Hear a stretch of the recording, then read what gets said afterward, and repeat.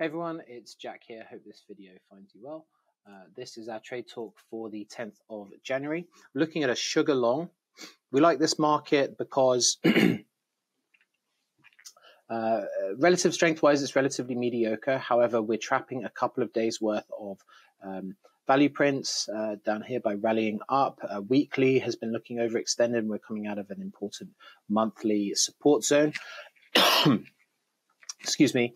So this is one we liked, and with the strength of the buying activity coming in today, we scrolled down to a lower time frame to find a pullback that we liked and enter. We got in at 1940 with an 8-tick stop. That was half the ATR of the time period that we were looking at.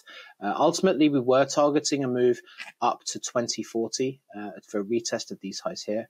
That is a zone I think is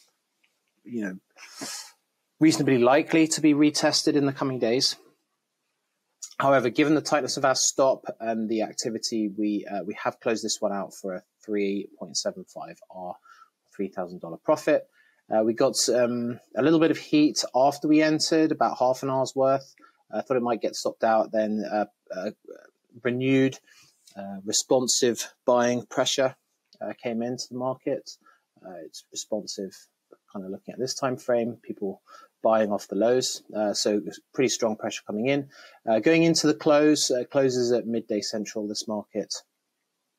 We're considering rolling this up a time frame, keeping our original stop and shooting for a much bigger target. However, given our original time frame, the strength of this sell-off led us to cash in our chips, close the trade just before the close for a 3.7R winner.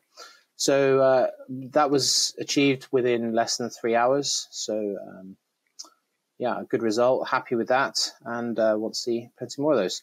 Hope you took something from this. Hope you enjoyed it. Wishing you a pleasant day, and we'll be back soon with another video.